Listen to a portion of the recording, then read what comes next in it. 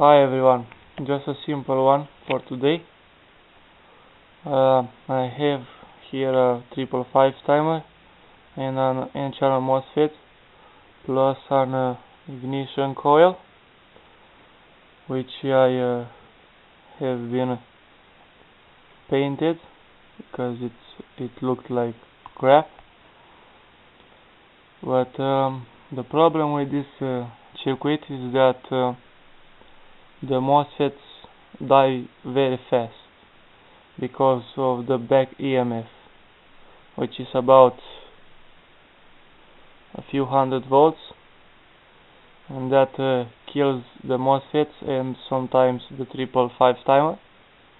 So I've got an about 12 volt power supply for the 555 timer, and well, I should say battery, and a 12 volt battery for the ignition coil part.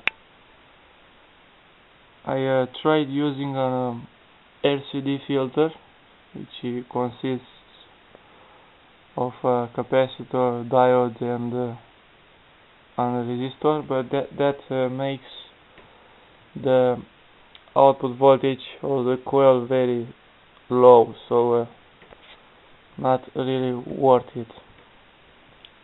And the problem is that the working voltage for this setup is about 13 to 14 volts before the MOSFET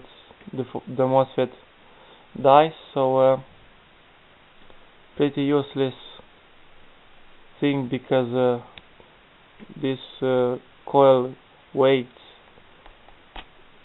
is pretty high, and it runs on a very annoying frequency, and compare that to a flyback transformer, this thing is very not so fun for the high voltage enthusiasts. But I'm gonna show you the output voltage.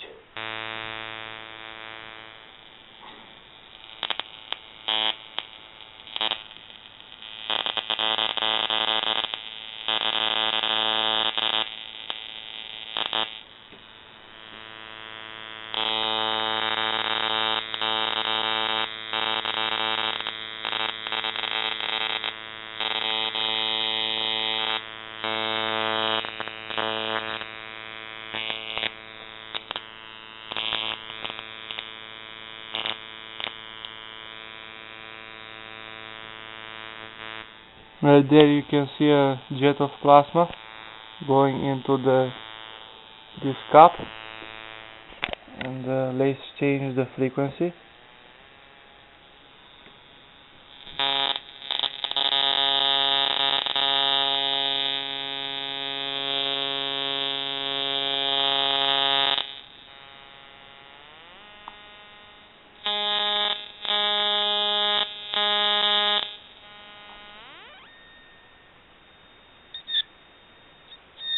Look how tiny this arc is. Sorry, not very useful. So it runs best on the low frequency.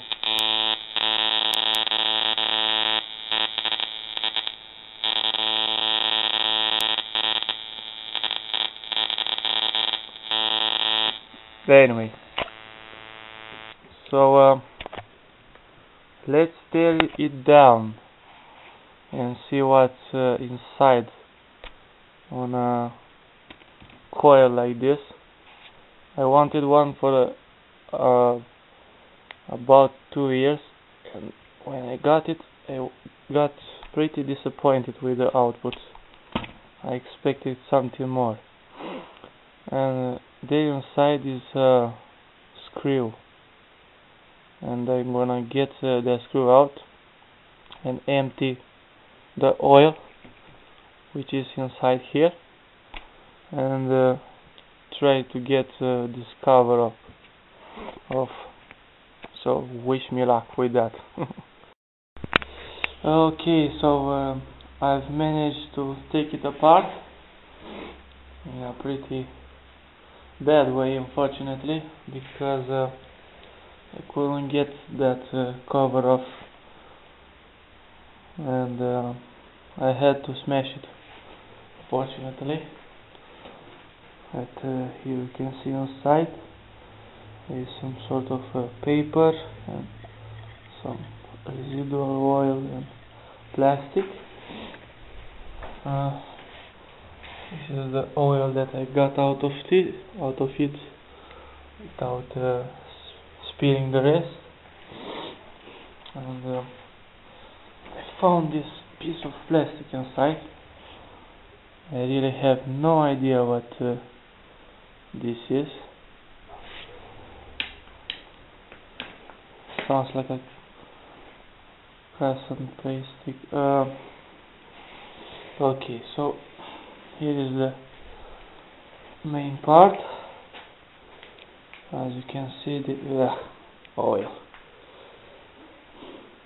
This is the primary, and that's the core inside.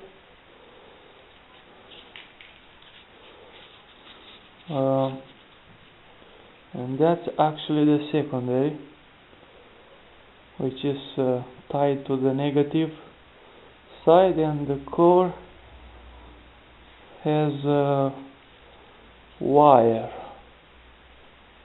You should see it. Yes, there is it. So as you can see, this is a metal core, not a ferrite core. Oops, I dropped it.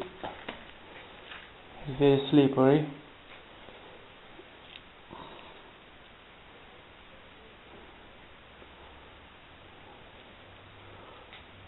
Alright.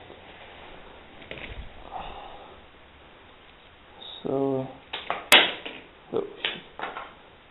that's the metal parts. There's a lot of them. Okay, let's take this paper off and see how many layers of wires the secondary has. There you can see a lot of layers of wire. If you think about it, it has more secondary wire than a flyback transformer. There's some sort of a PVC pipe. Pretty nice though. But my advice is don't try this at home. It's a very dirty job. Thank you for watching.